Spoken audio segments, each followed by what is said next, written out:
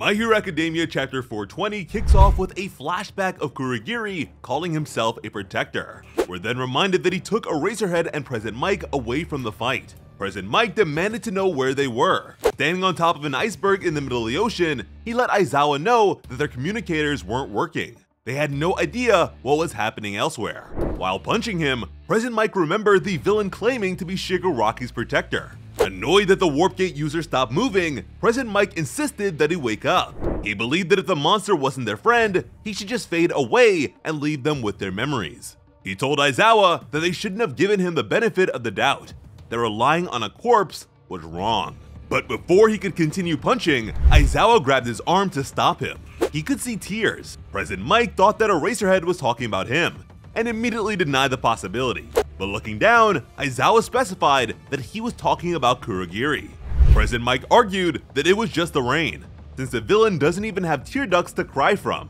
Besides, he's a Nomu, one that separated Eraserhead from Shigaraki and put everyone in danger. Mike believed that they absolutely needed to wake up the villain so they'd be able to return to the fight. After that, he wanted to destroy the thing once and for all. He told his friend that it wasn't worth the trouble, that they should forget the glimmer of hope they both saw at Tartarus. He reminded his old classmate that they aren't students anymore.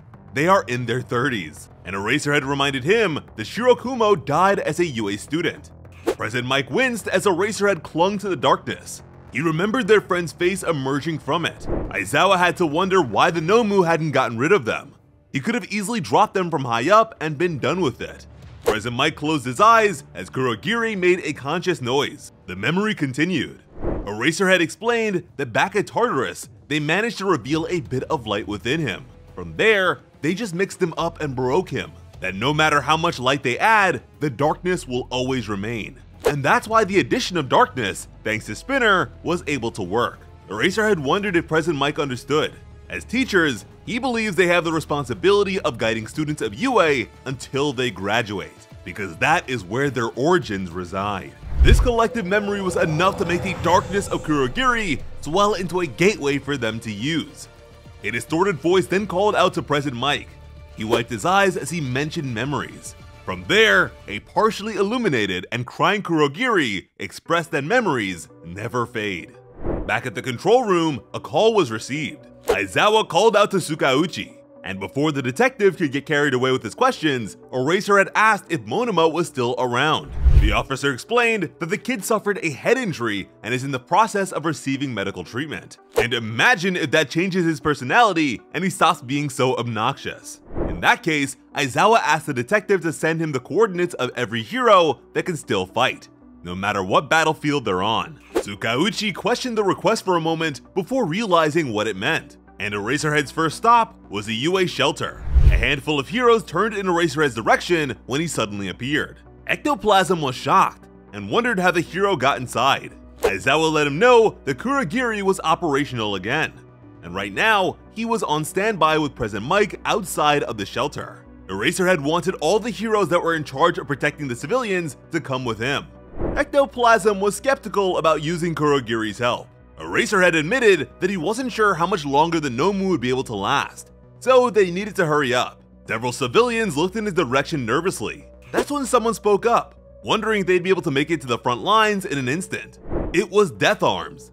Despite hanging up his suit in the aftermath of the First War, he decided that he wanted to join the fight. And right along with him was none other than Astro, the main character of Horikoshi's previous series, Barrage. It even looks like he's wielding his signature weapon, the Org, as his quirk. Despite not being famous with his series being cancelled prematurely, he insisted that he's a hero too, and wanted to fight alongside them. At the same time, the livestream of Deku's fight was still playing, but the visuals don't really line up. We already saw everyone reacting to Deku dealing with Shigaraki's finger cluster. Yet here, we see Deku with Black Whip and his full costume. Maybe they're running highlights or something. Eraserhead nodded and told them all to get to the main gate. The civilians all watched this happen. Then, the guy that was adamant about Deku not returning to UA began taking off his shirt. He insisted that Eraserhead take it to a hero who might need it, which is hilarious because we mentioned how this man seems to only own a single shirt in a previous chapter. Eraserhead looked at it, unsure of what to make of the gesture. But when he looked up, he saw that several others decided to extend similar gestures. Supplies of all kinds were offered. The coolest hero then expressed his gratitude. By this point, almost every battle had concluded, and thankfully, there was still a good number of able-bodied heroes left. The only other ongoing battle was taking place at Takoba National Stadium. The heroes there were dealing with a Tartarus escapee who specialized in drawn-out fights against large groups. This guy's name is Gashly, the baby tree. His design is really ominous and pretty cool. His quirk also seems pretty disturbing. It's a shame that this is the only thing we'll ever see from him. Which reminds me that we never received anything from that one foreign villain with dreads that showed up to help All For One. Zero, Sato, Ojiro, and even the space hero 13 were here. 13's quirk Black Hole is really destructive, so hopefully she doesn't need to hold back against All For One. Several heroes emerged from the warp gate to help defeat Gashly. And moments later, Eraserhead and Deku's classmates showed up. It was time for them to commence Phase 3 of the Divide and Conquer operation. Just like Endgame, several portals appeared all around them. The Demon King questioned if they had all arrived to be made quirkless, seemingly unfazed by these sudden appearances and their superior numbers. Deku called out to his teacher and was immediately told not to move. Averting his eyes a bit, Eraserhead questioned how long it had been since Deku lost his arms. The kid wasn't really sure since the damage occurred while he was in Shigaraki's mind. To himself, Deku questioned everything. He was certain that All For One had been consumed by Shigaraki. While fighting the All For One consciousness on the UA Flying Fortress, the Demon Lord kept mentioning how he suppressed Shigaraki and completed the fusion. But that wasn't true. There was no doubt in Deku's mind that All For One had been absorbed and no longer existed. In fact, when he hit Tenko's core, All For One should have disappeared too. So he's seriously wondering who this guy even is. And oh my lord, we might actually have a Kaguya situation on our hands. Is this the voice of the singularity or something?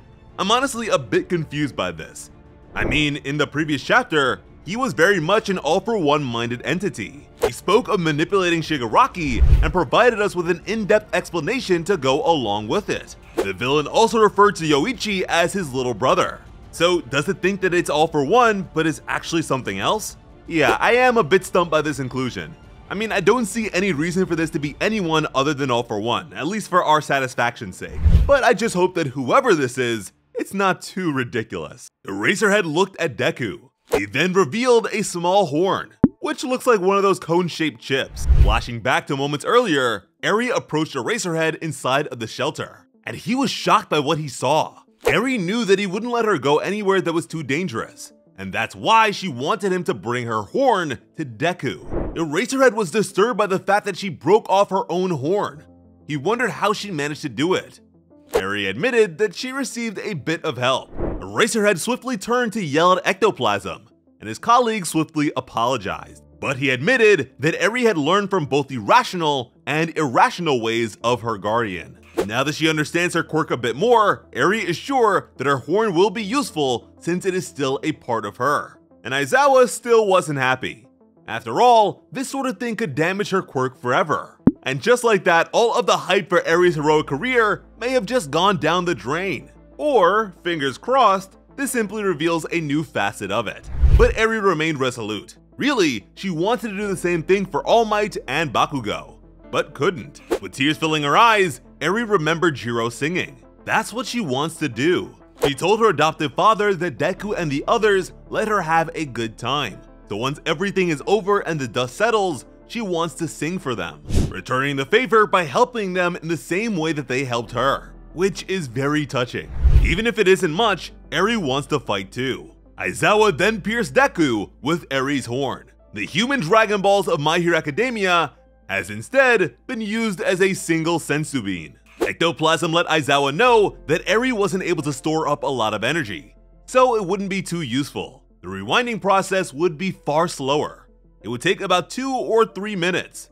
From there, Deku's arms began to miraculously return. The Eraserhead told Deku not to die until he hears Eri singing, a sentiment that left the boy crying. Now, admittedly, it does feel a bit cheap that Deku lost his arms and is already regaining them in the following chapter. I mean, even when Naruto and Sasuke died during their final war, the tension and hype were allowed to build up for 9 chapters, which was from the end of January until the beginning of April. But to be fair, Bakugo was dead for over a year, and fans have been begging for things to wrap up, so whatever. It was then expressed that although they're all exhausted, just knowing that Deku is trying his best is enough to make them all move. So, it's the Demon King All For One, or whoever this villain is, versus Deku, Eraserhead, Momo, Kaminari, Mineta, Shoji, Koda, Ojiro, Sato, Sero, Gang Orca, Burnin, Chihai, 13, Death Arms, Astro, Present Mike, Kurogiri, Ectoplasm, Rock Lock, Lady Nagan, Invisible Girl, Oyama, Wash, a bunch of filler characters, and some other random faces I'm sure I've forgotten. That doesn't exactly sound like a balanced fight to me. There's also the fact that All For One's body suffered considerable damage in the Vestige world. He no longer has access to decay, and his danger sense has been compromised by his overwhelming hubris. Shigaraki's use of the quirk All For One has been pretty abysmal, even when it wasn't being suppressed by Erasure. And that goes for its original user as well. Despite having the power to steal quirks, Shigaraki's list of powers is barely different from anything we saw from All For One, going all the way back to the beginning of Season 3. All the other villains have been defeated. To validate the sheer number of heroes joining this battle and preserve any sense of danger or suspense, All For One will need to do something major.